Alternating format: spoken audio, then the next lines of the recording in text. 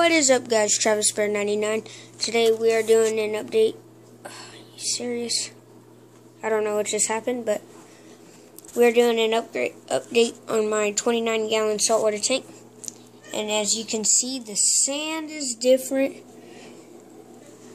Took the UV sterilizer out. Still got that filter in, same heater. Alright, since then, it's been a long time since I've done an update. Been really busy. I've been trying, haven't had time. Finally found a little bit of time, so I'm going to try to get this video up to you today. So, alright, the things we added in Oscularis clownfish. Also, most people know him as Nemo from the movie Finding Nemo. He's very good. He eats really good. We also got a bang-eyed fish. I can't remember their full name, but it's bang-eyed something. Yeah, they got it together. They do very well together. They do not fight at all or anything. Alright, we have a snail there. We have two snails, which there's one right there. And we have 4 red-legged hermit crabs. The shells are back there. Those right there are all empty. The black shell, one of the hermit crabs left and actually joined in another shell, which it's that shell right there. That shell's really big for that crab. He has trouble climbing on stuff, but he still manages to get around. But they're red-legged hermit crabs. I mean, so you can see the red on his legs. And we also have this I keep on forgetting the name, but it's something light-footed crab.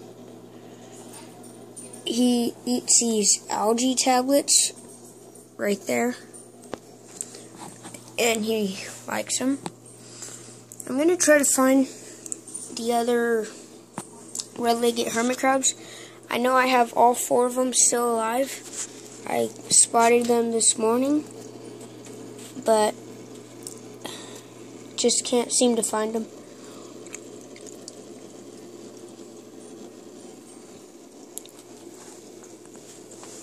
This fish right here is pretty nice. I really like him. Now, pretty soon, I'm going to be housing some fish for a little while. They are pretty big fish for the tank. I am not going to keep them in here forever because it is a trigger. I'm just keeping it while one of my family members are moving. So, and yeah. I cannot seem to find these crabs, guys. I'm sorry. But dogs are out there playing. I'll show you them.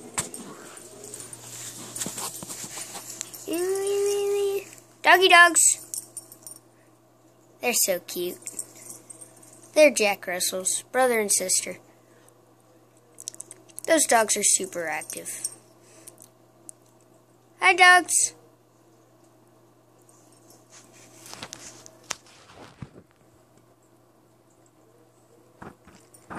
That's Bella. Right there. Bella. And that's Jack.